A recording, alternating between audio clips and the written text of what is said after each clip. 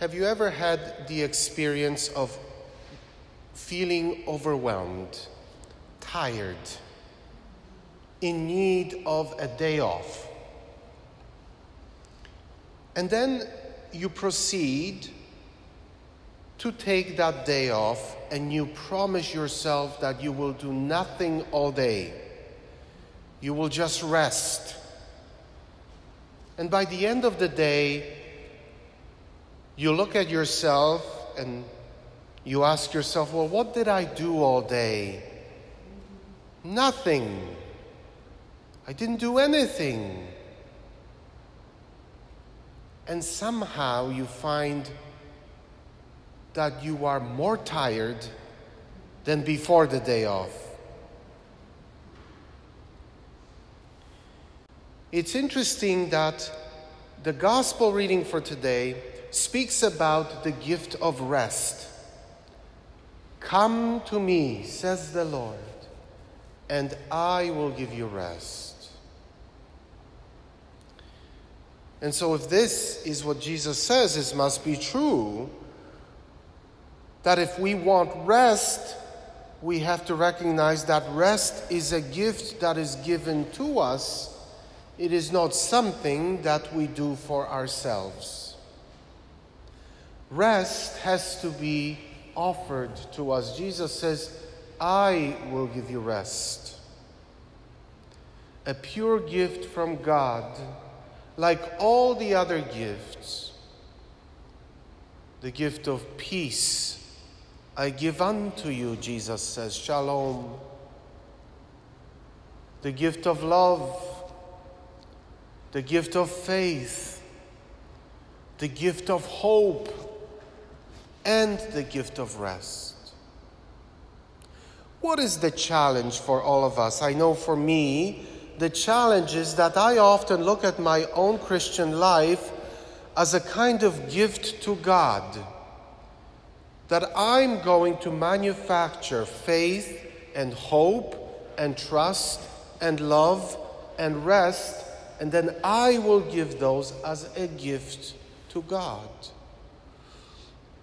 But I think the reality, based on what we read in sacred scripture, is quite the opposite. The minute we think that we can give something to God is when we miss the whole point.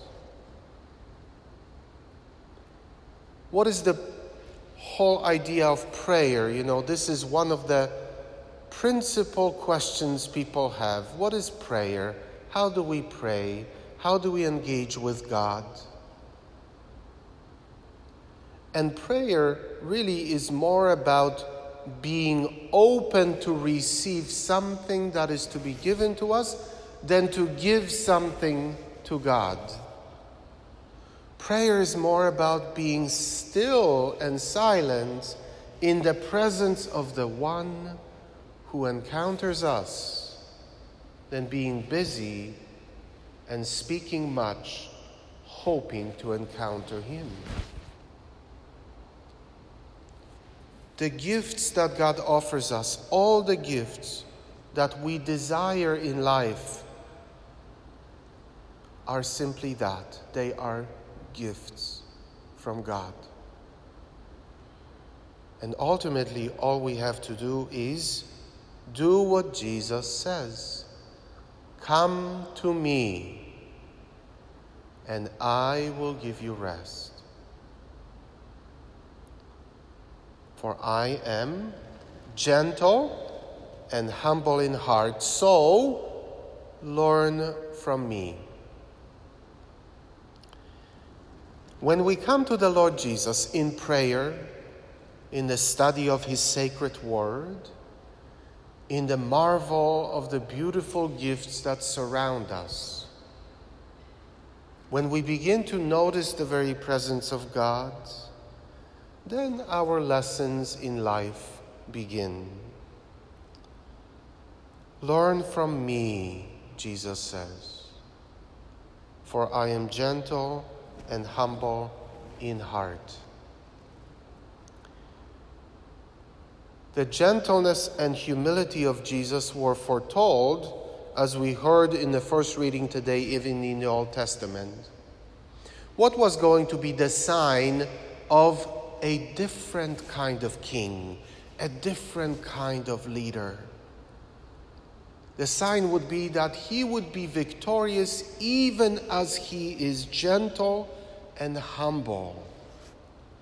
So often we think that the only way for us to accomplish anything in this world, in our individual lives, is to be the opposite of gentle and humble. But Jesus is the King who is both victorious, which means he has accomplished everything, while maintaining his gentleness and humility. And he says to us, "You must learn from me to be gentle and humble in heart." So often I think we make our Christian faith too complicated. I make it too complicated. Imagine what our life would be like if we simply tried to be gentle and humble in heart like Jesus, to forgive readily, to excuse easily, to go out of our way to simply be kind to the unkind. What a beautiful gift we would receive.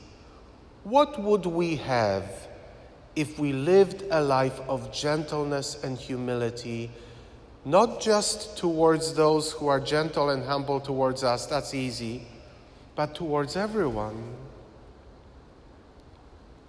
The gift we will receive in living gentleness and humility is the gift of rest, which is another word for peace. Come to me, and I will give you peace. I will give you rest. Be gentle and humble in heart like me. Everything else will follow. So, my dear friends, the message for today, at least for me, is a very simple and yet the most profound message that Jesus offers us, mainly because it's so simple. It is given in the midst of a journey that Jesus had where he was frustrated by everyone around him.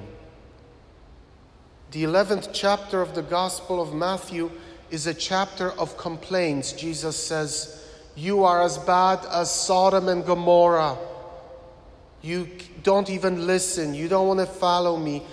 In the midst of all the complaints, there is this phrase of Jesus where he chooses to look at the positive. Even in the midst of all the famous and important people who are rejecting him, instead of saying, "How bad is my life, O Father? Instead of complaining, Jesus says a prayer of thanksgiving. He says, "Lord God, I thank you that you have hidden all of these truths from the wise and the intelligent and have given them to infants."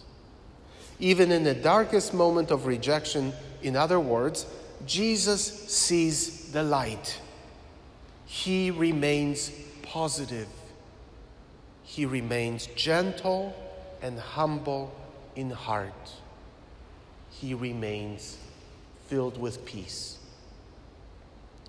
And may that also be the gift we receive from the Lord Jesus, who continues to invite us into his peace. Amen.